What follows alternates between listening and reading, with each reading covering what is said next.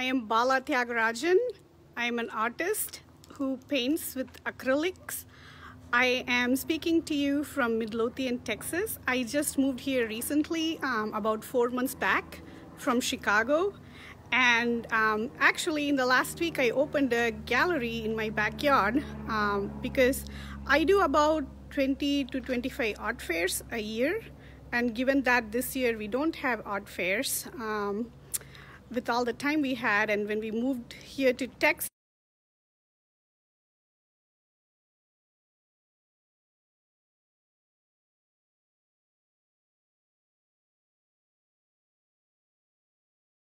this presentation with giving you a quick tour of my gallery space and talk about my painting process at the same time, and then we can walk up to my studio and I will do a quick demo on how I paint. And if you have any questions, please feel free to ask as I am talking and walking, and I'll be happy to answer any questions you have. I'm gonna flip the camera here really quick so you can see my paintings instead of me and have fun. So this is what my backyard looks like, and I am calling my gallery as the garden gallery. I'm hoping to have a lot of flowering things growing here pretty soon. And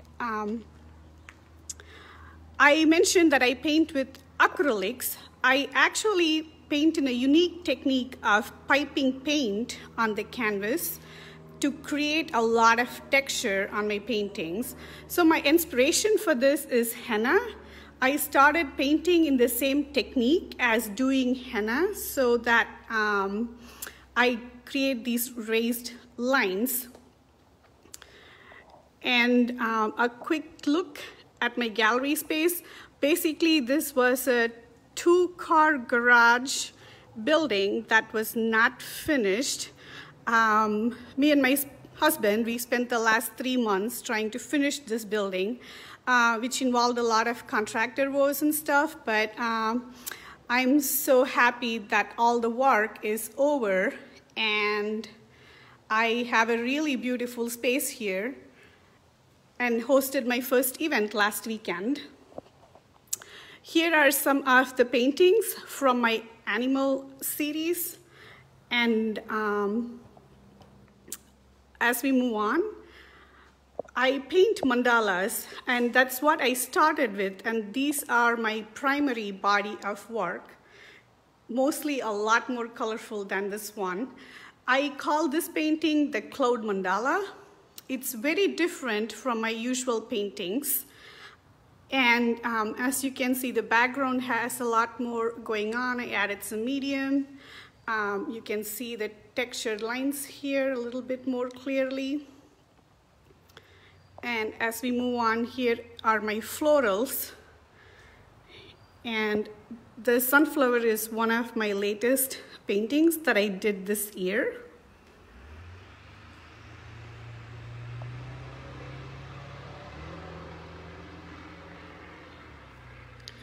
I use a lot of metallic and iridescent paints when I paint.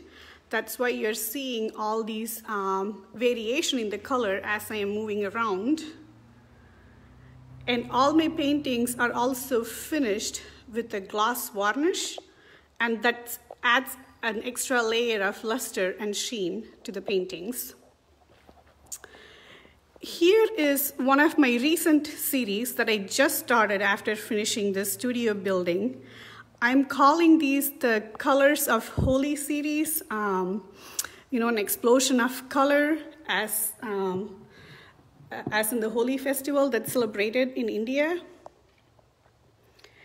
And the idea or the inspiration behind these paintings is that, given that I paint mandalas, people always tell me that, oh, how about painting on a circular canvas, right? And I have done a custom piece for a collector that was a mandala on a round canvas, but just doing it as an entire series was not something that appealed to me.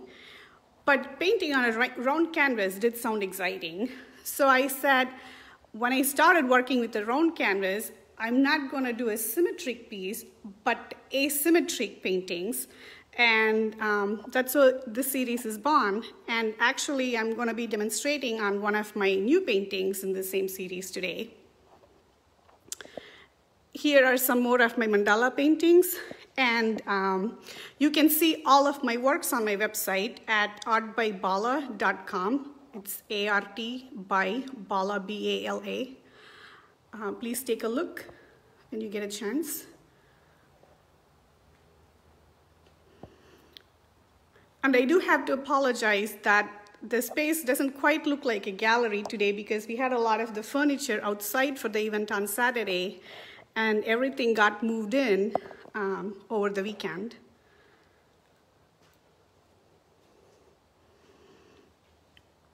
I also reproduce my works on canvas, on metal, and there are fine art prints on paper.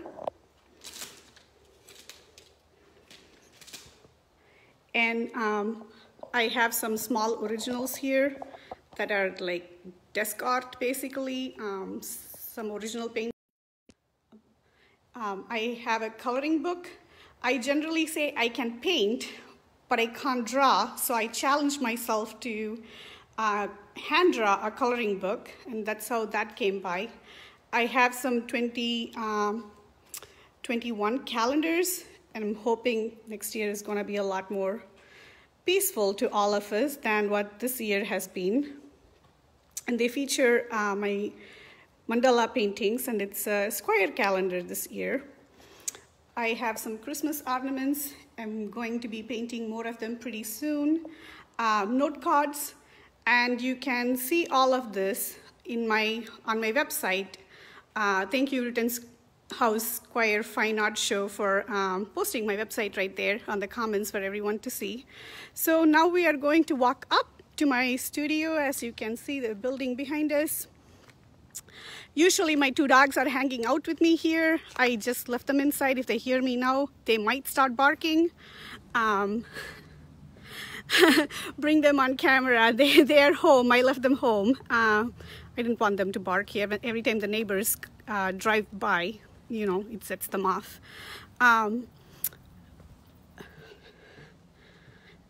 So I'm going to flip the camera again and give you guys a good view of my studio space. So again, this is the first time I've actually had a proper studio space. I've been painting for almost 10 years now, and being a professional artist and showing my works for the last 8. When we lived in Chicago, the family room was my studio. And now, not only do I have a studio, I also have a gallery. Isn't that amazing? I'm really thankful, well, for my husband's job that relocated us to Texas, and for being able to do this. And I have a messy sink that we put in recently, and I do have a lot of paint and a lot of canvas. I guess that's most artists. I have a easel that rotates, actually. I don't have a canvas on it right now, but when I'm painting some of my big mandalas, this part here rotates, so I'm not painting upside down a lot, which I used to do. Well, I have a huge canvas waiting for some inspiration.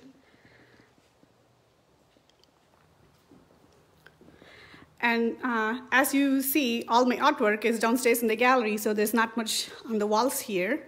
I do have some of my older paintings that I started with when I initially started painting. Here is a piece. It's a column painting on canvas. Columns are basically little welcome prayers kind of thing that we draw in front of a house in South India every morning. You know, the women do it. So initially I wanted to paint these on canvas, and I was trying to do them with a brush, and getting these thin lines and dots with a brush was very challenging to someone who has a PhD in biology but didn't go to art school or had practiced art before. And that's how the idea of creating textured lines and stuff, thin lines with a brush, was born. And after many tries, I chose the henna style piping of paint to do this.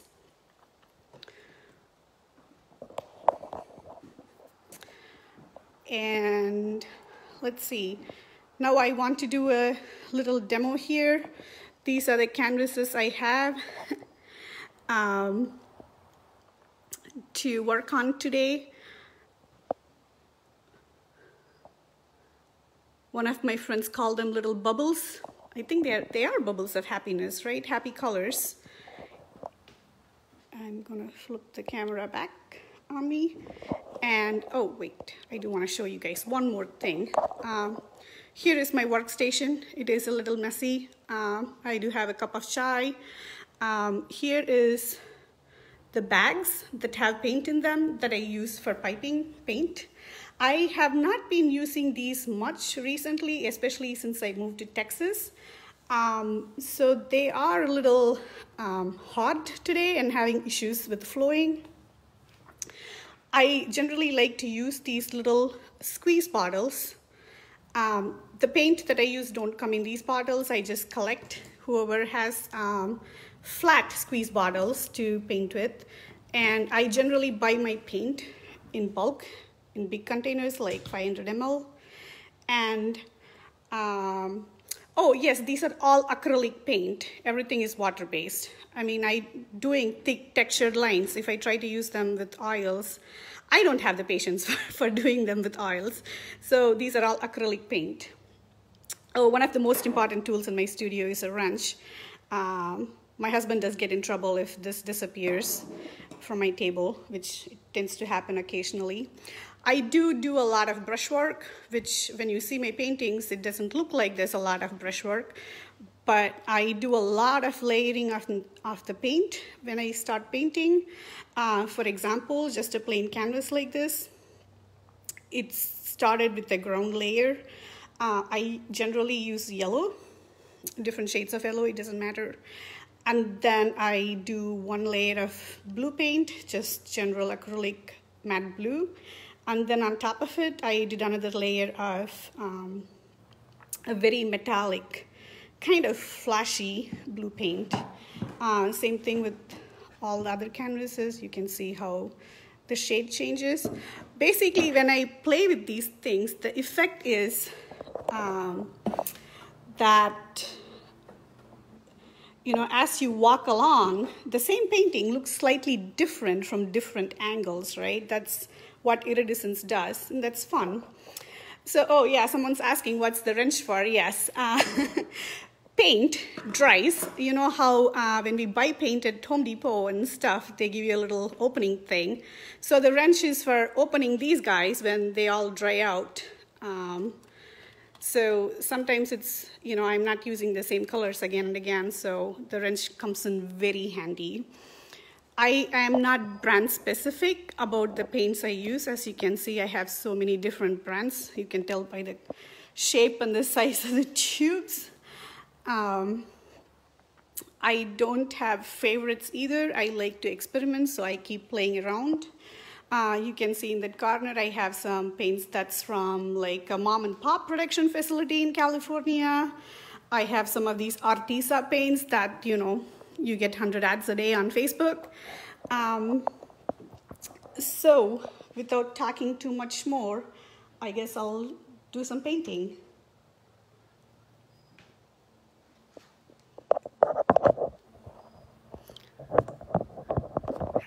It's going to take me a second here to set the camera.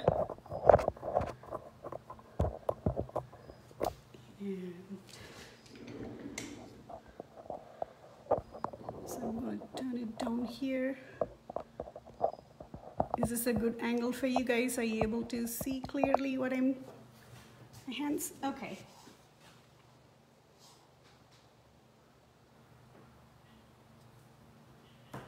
And generally in these paintings, what I have done is after I did my background layers.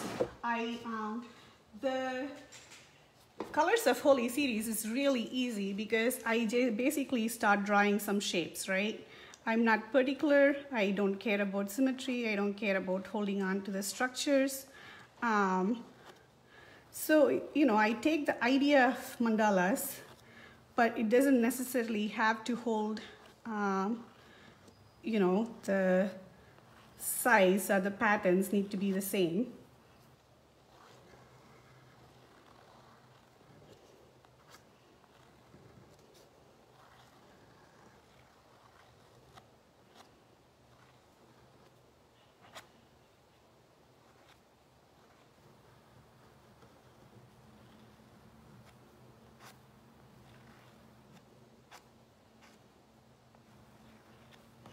Not sure if you guys can see this.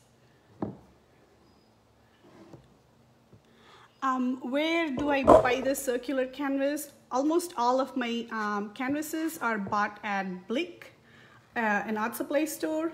And these canvases, I think are the, well, it doesn't say on the back. I think these are the Frederick's brand round canvas.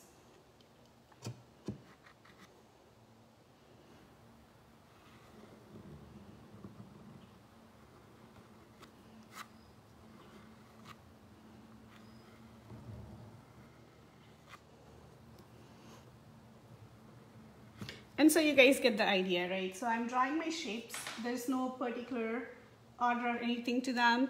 And then once my shapes are drawn, I start filling in the colors. So this is basically, I do a white on top of my outlines and fill them with the colors I want. I don't visualize what I am painting before I am painting. So I don't have any ideas where I am proceeding in my head. I call this magic because everything happens once I sit down here and start painting, then it shows up, right? So basically I like doing the background colors on these round canvases for some reason, and they seem to dictate the colors that's going to work together well on the canvas. So here is one that I just filled in recently. And then as you can see in this other one, I did another layer of metallic paint on top. That's where the luster is coming from. And I'm gonna, once I do that part,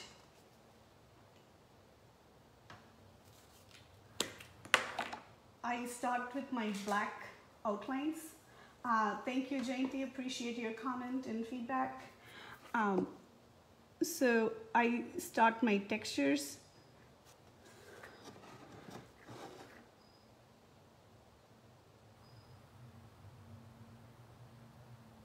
I can talk and paint.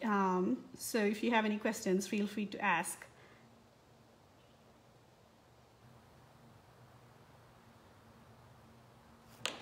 One of the comments I do get very frequently is that I have a steady hand.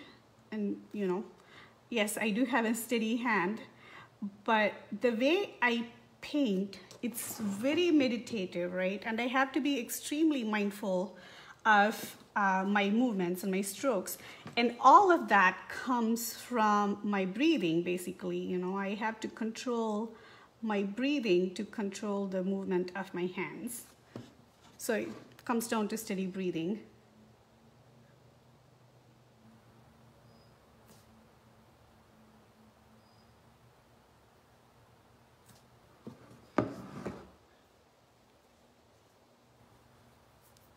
And usually, this is never this quiet in my studio, by the way, so it feels like weird that I'm talking. Nobody's talking back to me, and also that it's very quiet. A lot of artists I know like to listen to music when they paint. I do not listen to music. It's like when I try to listen to music, my brain starts paying attention to the music, and then I'm not paying as much attention to what I'm doing here as I should be, right? So I like shows, TV shows, Usually Netflix is playing in the studio anytime I am painting. I like to, well, I say watch, mostly I'm listening to them, shows that have long seasons, so I don't have to try and find shows all the time. Right now I am watching Supernatural. Actually, Jayanti, I am not left-handed. I think because we are on Facebook Live, it's kind of inverting everything you're seeing, so it might look like I am, but I am painting with my right hand.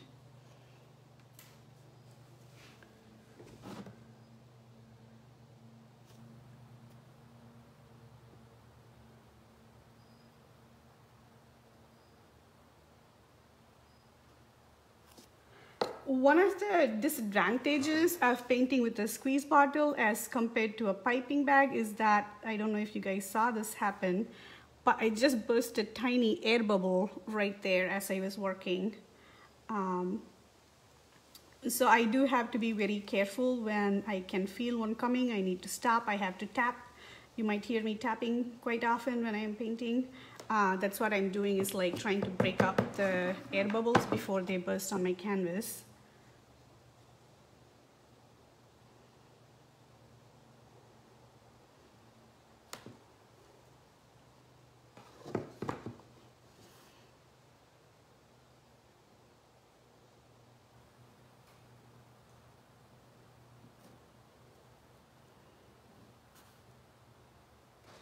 And when things like that do happen, where I either burst an air bubble or I squeeze too hard and there's too much paint on the canvas, or, you know, a lot of times the thing I have to be conscious of the most is I smear the paint myself.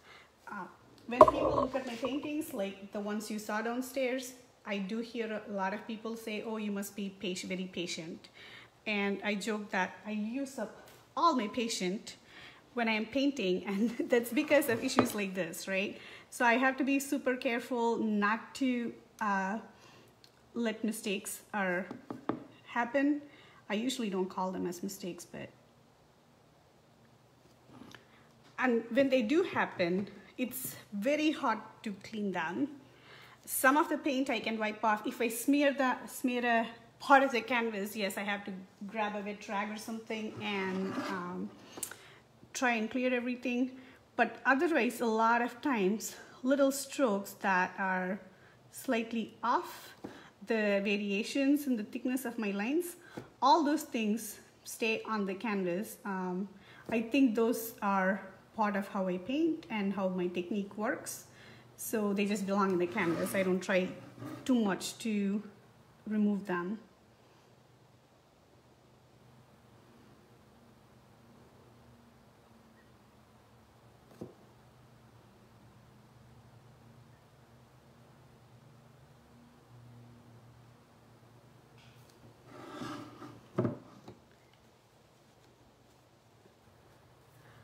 How long does this take to dry? It depends how thick my lines are and what paint I am using.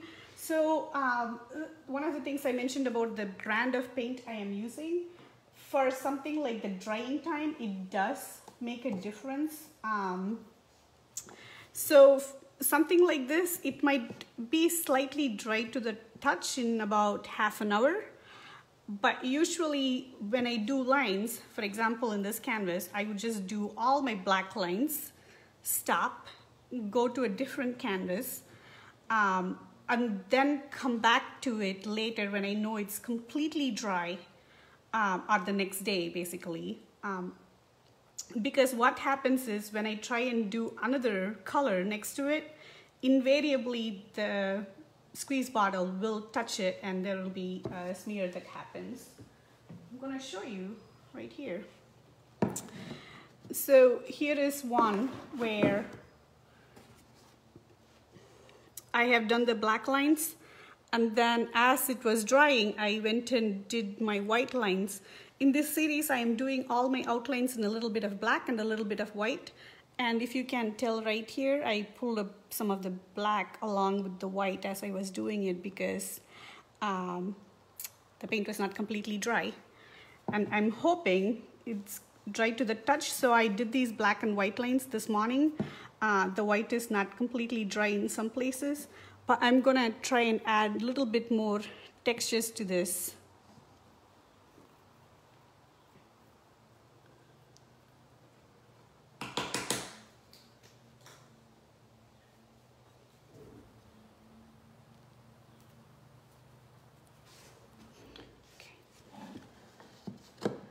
So I have a blue, turquoise blue here.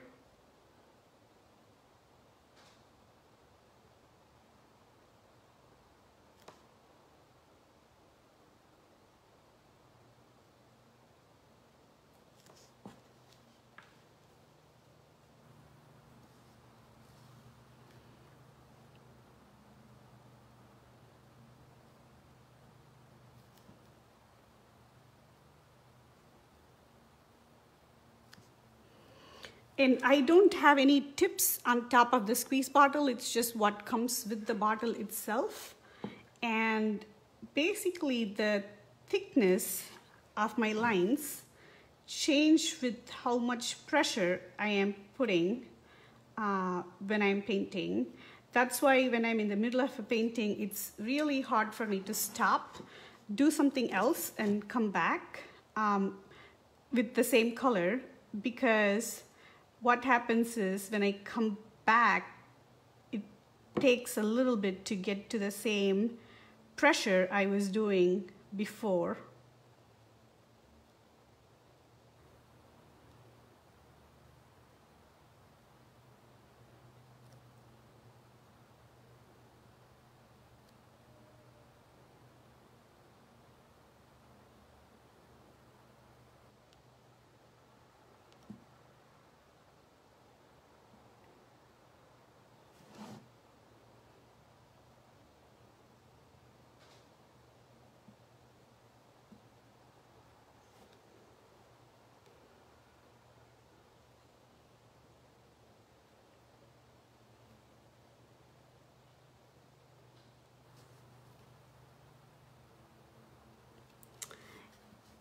And let's try one more color here really quick.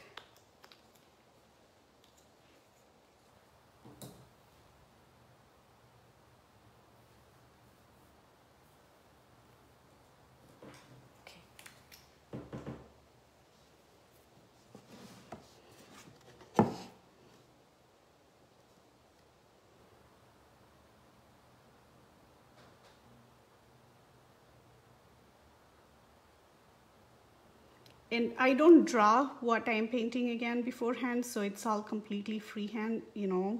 The patterns and stuff, they just happen as I go along.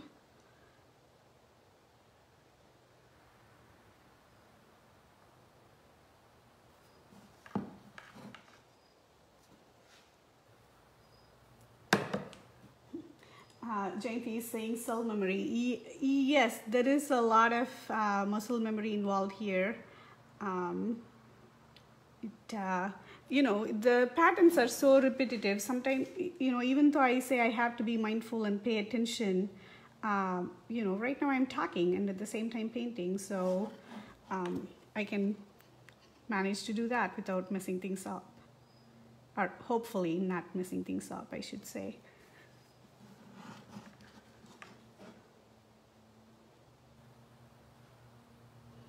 And a lot of these patterns that I am doing are basic, you know, geometric patterns, henna patterns. If you're familiar with Zentangle, I guess they use a lot of these types of patterns these days. And then this is the same way I paint my circular mandalas that you guys saw downstairs. I don't do a lot of sketching or drawing beforehand. And, you know, people ask me, how can I paint a circle freehand? And the answer, it comes with practice. You know, you try to draw one circle freehand, everybody will mess up the first time, right? But after doing it for like 600 times, you're not going to mess up. So basically that's what happens. And for my larger canvases, especially when I'm doing custom paintings, I do mark off some grids. I might draw some lines to, not wander off too much. Usually, most people cannot tell when my circles are not perfectly circular. The only person who can, for the most time, say it is my husband. He'll come home from work and he'll be like, why couldn't you take the time to use some instrument to do them? That's part of where I don't have a lot of patience when I'm painting. It needs to keep moving. And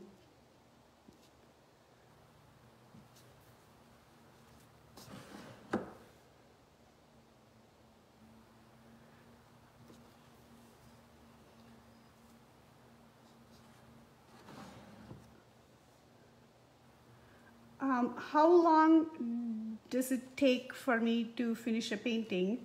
As you can see, just right here on my table, I have canvases of 3 different sizes. So it's really impossible to tell how long a painting takes. And usually, also, I am working on multiple pieces at the same time. The only reason there isn't multiple pieces in workable stages right now here is because I was trying to get ready for my gallery opening last Saturday and finished a whole bunch of new paintings for that event. And since the opening, today is the second day I'm able to sit and paint here. So that's why you see these canvases here are currently my work in progress in different stages.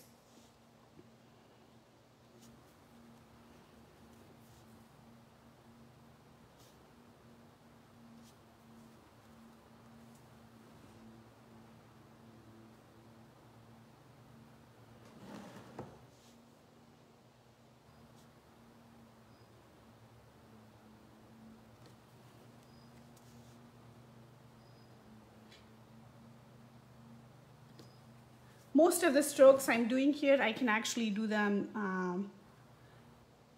straight and also upside down, depending on which way the canvas is facing.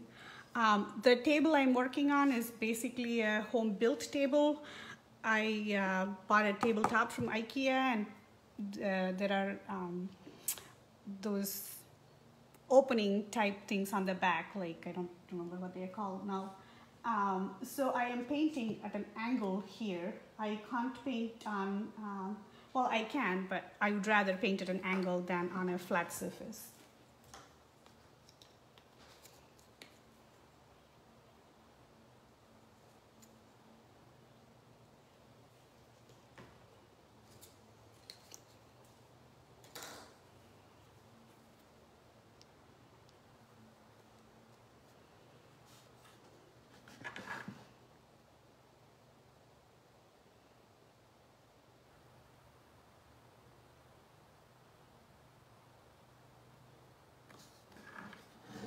A lot of my paints are not straight out of the bottle or a tube.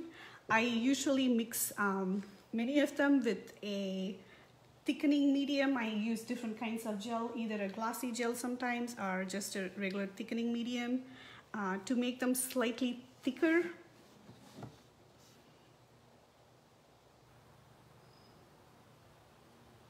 It's always striking the right balance between a paint being able to flow enough, but also being able to hold up its texture enough.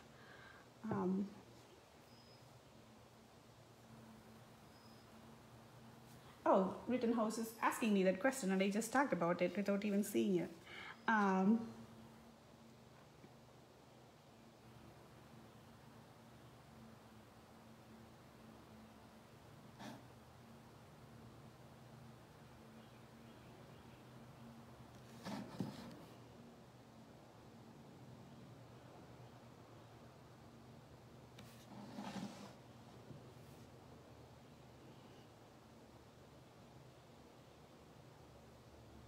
Generally, on a canvas this size, I try to limit myself to about 3 or 4 colors and not use too many. Sometimes I go up to 8. And then when I am painting peacocks, you can see some of my peacock works on my website at artbybala.com. I pull out all the stops. Any painting and every paint that I have around me comes into play.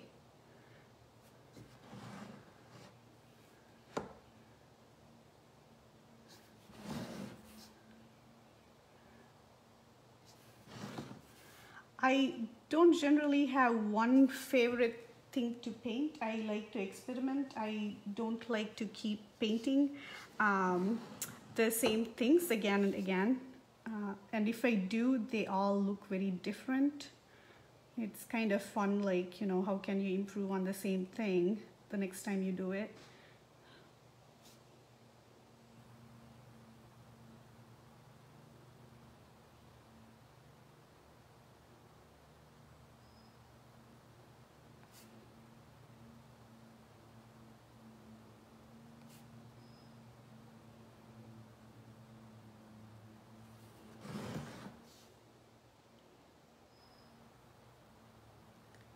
And I think I want to stop the painting part of this talk, like with these strokes. So if you have any questions about my paint, anything, please ask now.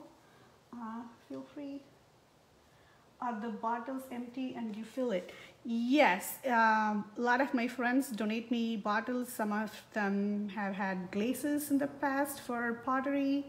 I have bought like window paint in these flat bottles and, you know, emptied them down on the sink and filled up my paint. So the bottle is basically for the ease of use. The round bottles kind of give you a pain here on the thumb if you're squeezing too much. The flat bottles help with that a lot. The piping bags are awesome because they don't hurt at all, except I cannot refill a piping bag. So that's been my issue with them. And they were great when I was doing a lot of small paintings, but as I started doing bigger pieces, the painting bags were kind of limiting. If I can make them bigger, like, you know, the actual size of piping bags, it might make a difference. But do you frequently do ambidextrous painting? No, actually I don't. I think it's just the way you're seeing me here. This is my right, but you're probably seeing it as my left. So that's why it looks like I was painting with my left, even though I was not. I was painting with my right hand. I actually, you know, my left hand is mostly for turning around canvases, and I have a lot of these little needles because paint just clog my squeeze bottles quite often. So I use them, and that's what I'm holding in my left. Are the piping bags just like plastic bags? Yes, the piping bags are made of cellophane paper. It's just plastic paper that's cut in parts and rolled into a cone, similar to a henna cone, or, you know, like piping, icing, similar concept, and just taped up. And I have started experimenting with actually cake piping tips. Some of the flower paintings that I showed you in the gallery pot have little florets that are pulled out with piping tips for cakes. And then let's see what else I can show you around in my studio. I hope you all got a good look at the painting I was working on here. I can't tell. Oh, I have a crib here in the studio. This is where all my in progress pieces are. A lot of these are canvases I prepped before our move here to Texas. Oh, well, it's upside down, but it's a work in progress elephant piece. It's gonna, after I finish the little canvases on my table, this is what I'm going to get to next.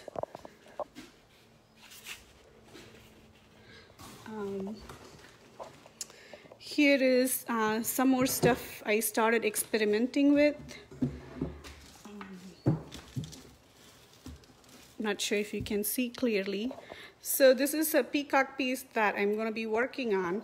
One of the questions I do get asked a lot when I am at art fairs particularly, people come and touch my paintings right away because they think it's fabric.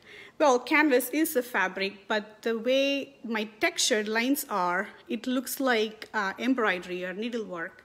So when they kept asking that, I wanted to actually try and paint on fabric and see how it looks. So this is a piece of silk sari. All my colors, if you saw, were inspired by the colors of saris that men wear in India. So someone gave me, they're really old and falling apart silk sari that I cut into a small piece and now experimenting on. This was something, again, I was working on before my move and haven't had a chance to get back to. I have actually a second peacock on a different colored piece of silk. Hopefully that experiment works because I know when I do those pieces, I cannot varnish them, so they are going to be as is. And I'm hoping there's no change in the paint after a few years. I think we are at the 40-minute mark here. I really appreciate everybody coming here and watching my presentation today. This is the first time people have gotten a tour of my studio space. It's exciting. Does anybody have any more questions here? Okay, if not, I would like to thank the Rittenhouse Square Fine Art Show for this opportunity for me to show you all my work. Really excited. Some of my friends were able to join me here today. And please visit my website, artbybala.com, for more of my works. Thank you so much.